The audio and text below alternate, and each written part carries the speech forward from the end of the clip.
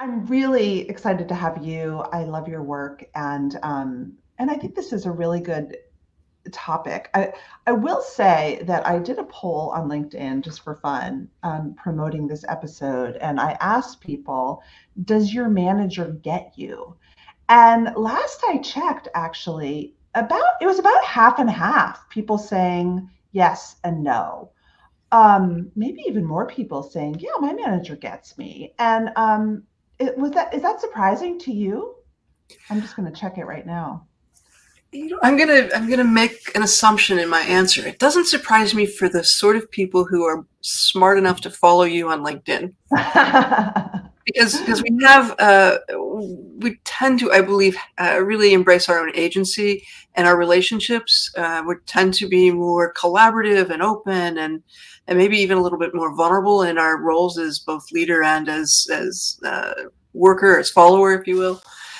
So those don't surprise me for this particular audience.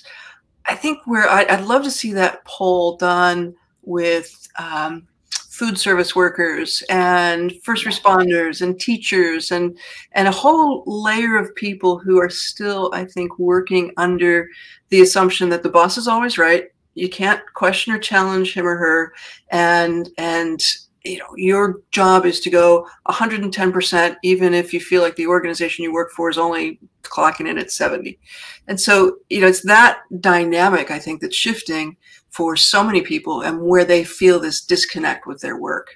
Yeah, I agree. And I will say, I think today we are going to focus on a knowledge worker audience.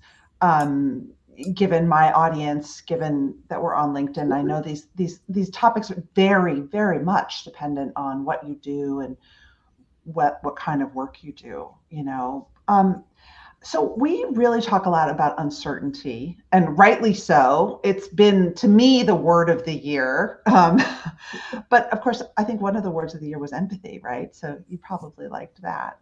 Why are we obsessed with uncertainty? And why is it so powerful in how we work today? And what do leaders need to know when they think about an uncertain world?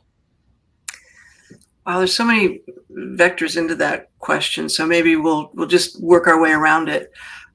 We live in uncertain times. No one expected a pandemic, right? And then boom, we had it. And all of the ways that we had to shift and change and adapt to the way we worked, the way we were partners in our relationships, the way we parented, the way we cared for one another, all of that shifted really dramatically.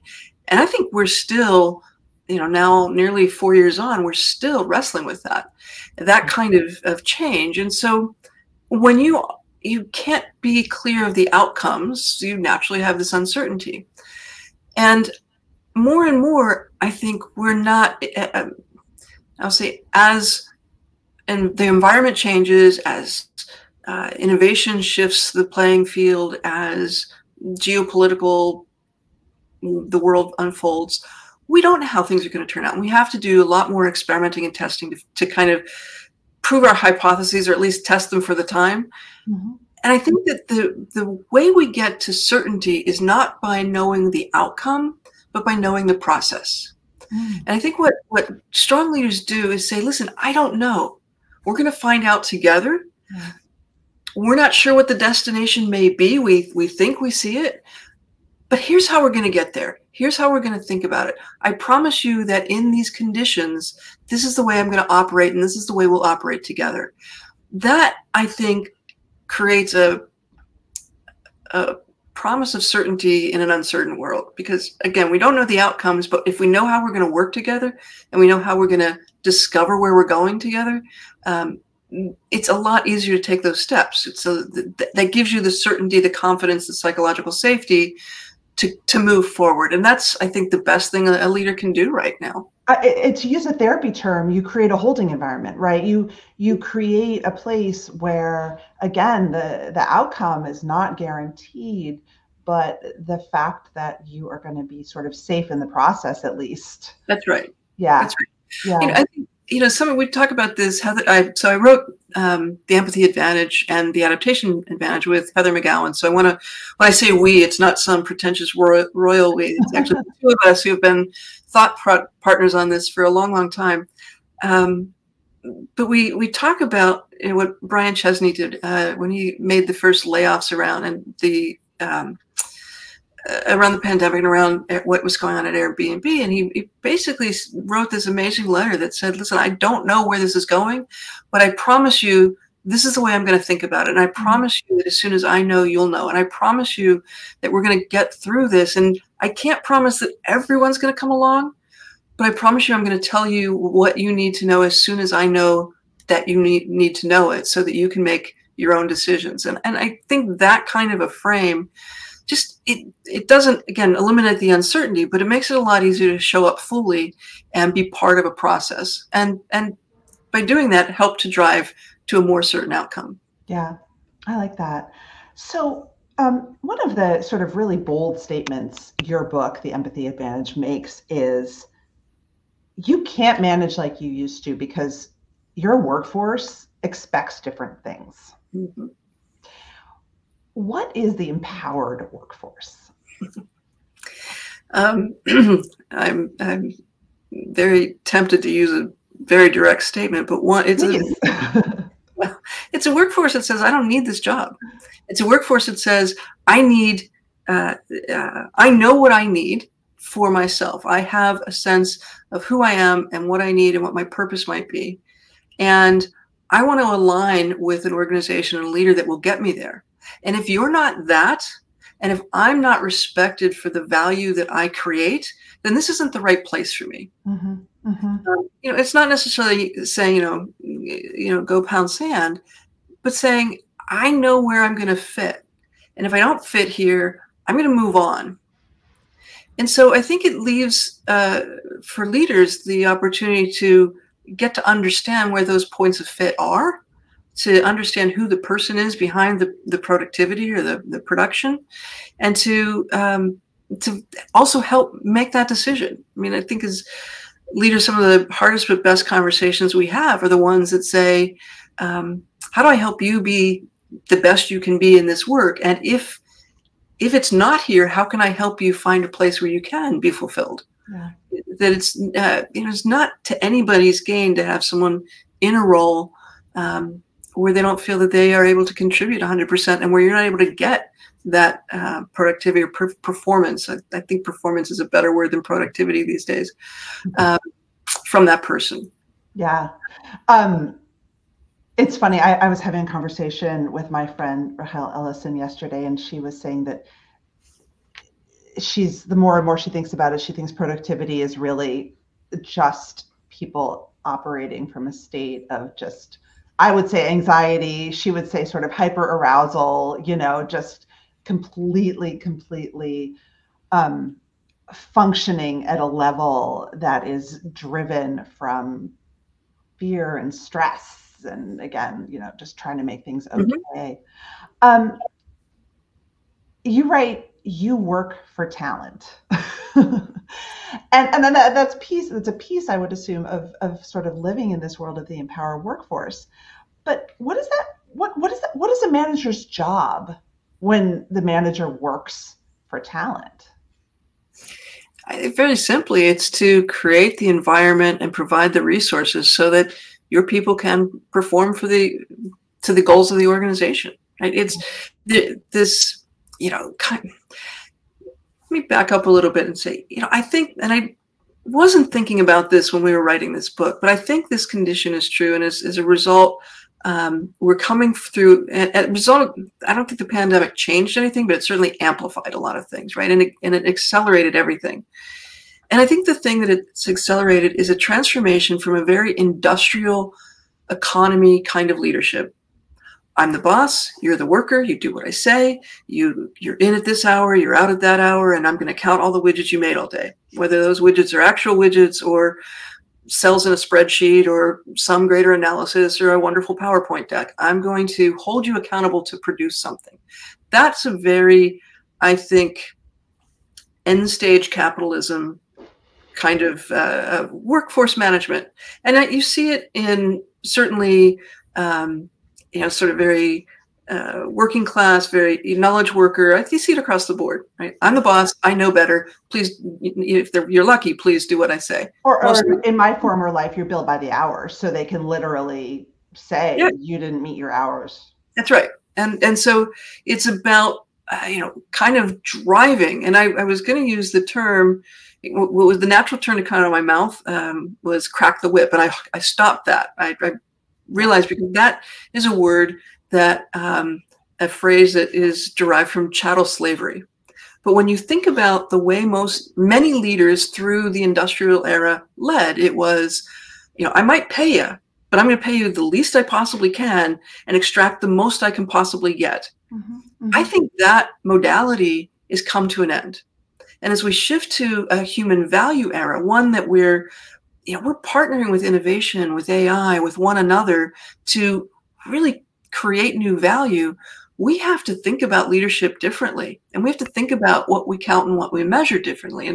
And the reason I'm pushing back from productivity is one of those easy to count numbers. How many hours did I put in? How many things did I create? How many, X, Y, Z, it's these very measurable KPIs.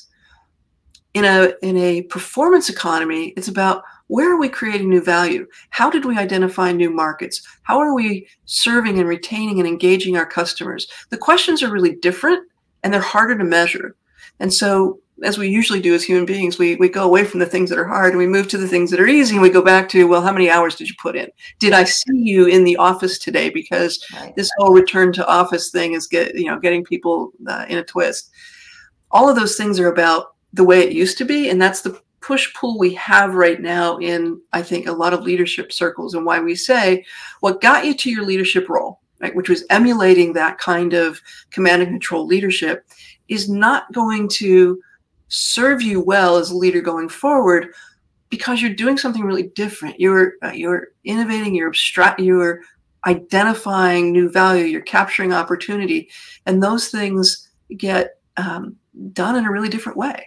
And it's about making sure the people who are working with you know that you are a partner with them in making them as complete in their work environment as possible, making it possible for them to have a performance that's outstanding.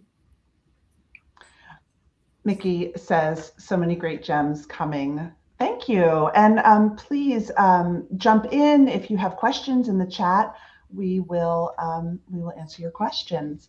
So Chris, I'm just going to pose to you the question which I titled our live today, which is what does it mean to be a good manager today when you work for talent? It means being more human than you think you ought to be at work, I think, in a nutshell, right? Because but that's hard, and that sucks, and that's also dangerous. It's all of those things, right? And it's all the things, and I love your work and your honesty and your vulnerability about those kinds of relationships. It is hard, right? And I think that when you can be vulnerable to the idea that you don't know everything, that you're not exactly sure where you're going, that there is this uncertainty, but can be very solid about, I want to know who my people are, what motivates them, how when we come together we work effectively, where are we missing one another, and how do we bridge those misses? What do my people need so that we can discover together a valuable future? And that sounds somewhere up here when what you want to do is say, but I got everybody back in the office and we're all working really well, and we exceeded our hours and our sales quotas. And I realize those things are all realities too. I think one of the things we have to go back and look to is during the pandemic, when people were home, when people were managing their own time, they were juggling parenting and maybe even elder care, or just the craziness of can I breathe freely today? Productivity actually increased. Yeah. And so it kind of says, when you lift the pressure off of your people to perform in a certain way, a prescribed way that works for you but maybe not for them, they actually do pretty well. We can trust people to perform. Right. I always joke, when you treat people like grown-ups, they usually act like grown-ups, I mean, most people want to do a good job. Yeah, and when you treat people like children, they behave like children, and it's pretty clear. It's really amazing that way, isn't it? So we treat leadership and as this mysterious, complex thing, and in some ways it really is. And I'm just looking up at my bookshelf with all the books on how to lead, and it's been made for quite a library. But I think at the end of the day, it's how do you be more human, engaging with humans to help us all be more. I don't know if actualize is the right word here, but to really achieve our potential, to really tap into, to understand what our potential is and co-create a world we want to live in together. And that's, I say it's like, it's really easy, but that's also really, really hard to do. I was thinking about this yesterday. This is going to be a little circuitous, but bear with me. So one of the favorite pieces in your book is that you talk about a quote from the book Sapiens by Yuval Harari. I'm going to forget his name, but I think anyway, everyone knows the book Sapiens. It was a huge bestseller about how, we're so fundamentally insecure as people because our shift from prey to predator was very quick. And unlike lions, we're not actually very well protected. And so when we stand up in front of a room and expect people to pay attention to us and think we're smart, we're just loaded with insecurity and anxiety. And there are very deep reasons for this. And what's interesting, so to be the kind of leader that you're talking about is a lot about letting go of that insecurity and anxiety. And again, just being like, here I am, soft underbelly, come at me. Yesterday, my son, in his middle school basketball game, started and played a lot of the game. And he's a very good athlete, but he's never played basketball before. The coach kept him in. And that made the coach really vulnerable and made the team vulnerable. And we were playing our rival. And I was like, oh, maybe the coach should take my son out. but the coach played my son. And I talked to the coach after, and he goes, he's such a hard worker. Friggin' love that kid. Like, so Boston, I loved it. Love you, Coach Shannon. And I was thinking about what you wrote about how to bring out the best in the people who work for us and who learn under us, requires us to take risks and be vulnerable and not always do what we know is going to guarantee a great outcome. That is so hard. Yeah, that's where so much discovery is. Like, if your son didn't play that full game, how would the coach ever know his capacity to play a full game or to be a great, I don't know what position. He didn't play the full game, but he played a lot. Yeah, but and it's, I think those kind of real life settings help us learn a lot about ourselves. Here's the thing, and I think you're absolutely right. We walk in the world as we try to, as these confident, all-knowing, quite self-assured people. Well, all the while, as we're going through our daily lives, there's this little voice in our head going, "You're not good enough. You're not good enough. You know what? You think so and so thinks this about you. So and so could not care, right?" It's this, but we have this constant. I do anyway. I'll say this constant chatter of what I assume other people assume about me, assuming about that, in this weird loop, right? And I had this amazing experience several months ago where I said, I'm going to stop doing that. I'm going to at least catch myself when I think I need to do X because somebody might expect that I would do X, even though I'm not good at X, or I don't want to do X, or something else. And it relieves so much pressure. And then I could actually deal with what people actually expected and not what I assumed they expected. And I could have conversations about that and just be able to say to someone, hey, listen, I'm going to put you in for the whole game. And the reason I'm doing that is I just want to see you play. And I don't want you to, try to be a grandstander. I just want to see you play. Because we'll learn something in that. Yeah. And to be able to say, maybe the dad or the mom of the 6'2" middle schooler is saying, why isn't my kid in the game? He can dunk. None of them can dunk. but my point, there's somebody else wants, and the coach sitting there has to be able to say, what, this is what the team needs right now to understand our capacity, and that will only happen if we do these things. And I'll be okay saying to the parent whose kid didn't play enough minutes, this is what we're doing to build a better team. Yeah. And so I think that at least for me, the ability to say, is this truly an expectation, or is it my imagined expectation that is creating an environment of anxiety and uncertainty that is preventing me from actually doing the thing I know that needs to be done. Right. Right. And actually a huge piece of being a good manager, I have a whole speech on this, is actually asking, what do you expect of me? Right. And not assuming. I'm just going to put this comment up. Masterful supervision requires a pretty high level of vulnerability, right? The manager's ability to say, I don't know, I can't, I messed up. It humanizes us. It's humbling and necessary. That's the stuff that builds trust. And ultimately, yes, 100%. So that, great. Yes. And, oh, sorry, go, you start. I'll give you my yes. And to say, I don't know is just the first step. The second step is, so let's find out, or let's find out, how are we going to learn together? How are we going to figure this out? So that there's not just I don't know, we're screwed. It's, I don't know. Let's learn. Let's figure it out. Let's grow together to answer that question. If we believe together, that's an important question to answer. Okay, but here's, thank you, LinkedIn user, for your lovely comment. Okay, but here's what I have, right, is that what if I'm anxious about the fact that I don't know, and we might actually be screwed? Like, Amy Cuddy talks about the perfect balance between competency and vulnerability. Mm-hmm. What's your advice on sort of experimenting with that in order to be a more vulnerable, but also create that holding environment kind of manager?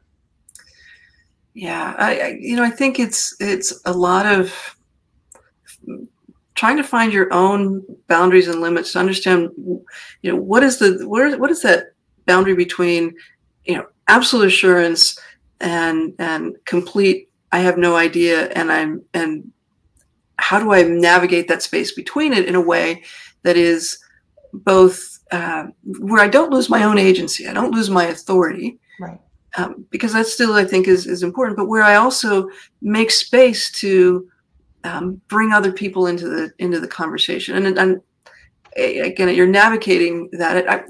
So story keeps coming back to my mind. At least a management tool that I always used when I was working with teams was, and I guess this flies in the face of what I was just saying, but there are certain things that your team knows, right? Your team sees things, and to assume that everything that's that you're doing is in your head and behind closed doors is just suggesting that people aren't observant.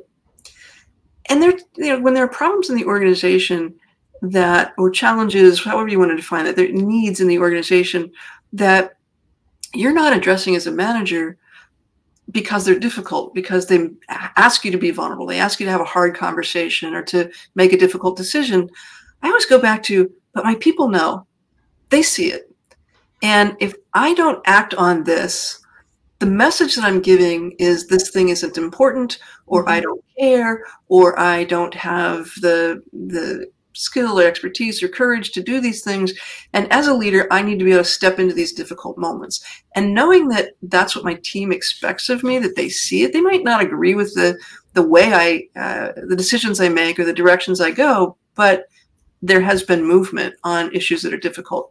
And that, I think, starts to feed a loop of confidence. All right, we saw, you did, we talked about it and explained, and we understand the context together.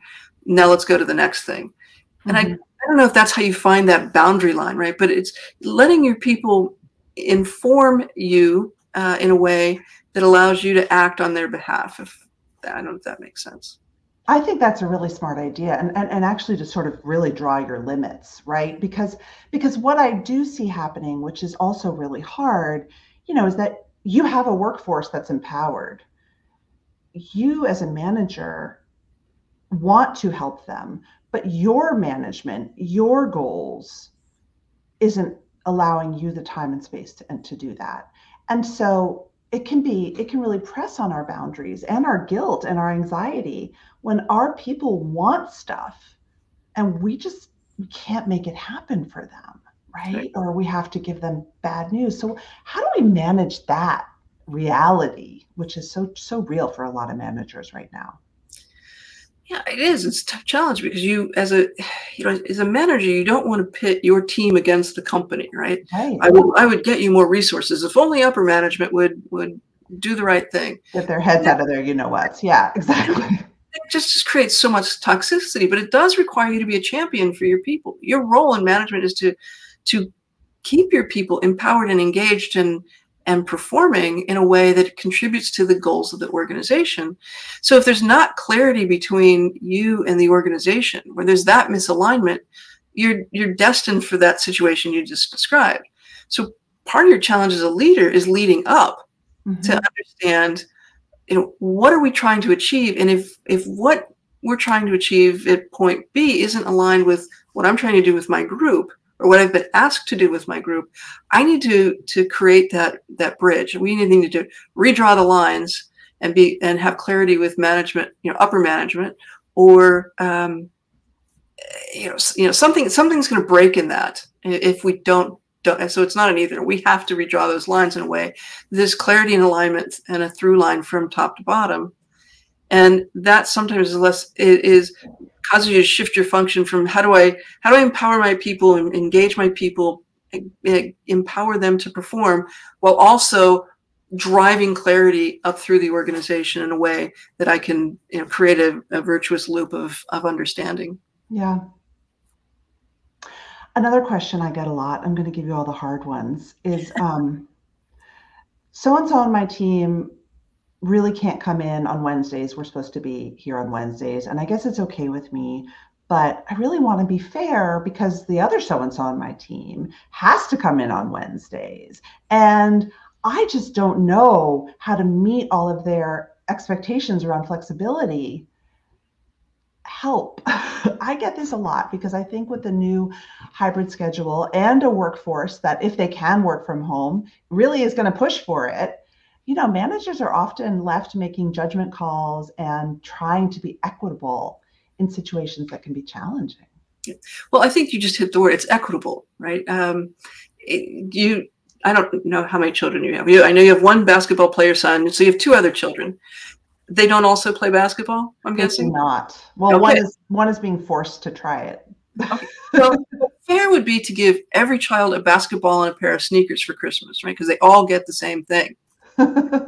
That's fair. But equitable would be to support the thing that the person needs, right? And I think that's the challenge. We conflate fairness with equity. How do we make sure that people are given the tools they need to do the work that's asked of them in a way that maximizes the benefit to everyone, the value creation across the board?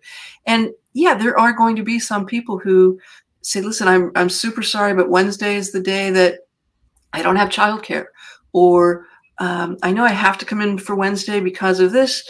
What would help me is some, being able to go home early on Friday, or being able to work from home the other days of the week, or whatever. But those that's where I think that the role of empathy comes in, to really understand what are your challenges, what challenges prevent you from being wholly engaged with your work. And I don't mean that an empathetic boss is then responsible for solving all those things, but an empathetic leader is one who would say, all right, let's think about how we can solve these things together. And there are going to be some places where it's not going to work because you actually have to be here Wednesday for that particular part of your job. So how else do we accommodate? What can we do to solve the problem that's preventing you from coming in on Wednesday? And I think it becomes a conversation, not a everybody has to show up on Wednesday question, because everybody showing up on Wednesday is probably not even actually good for the business.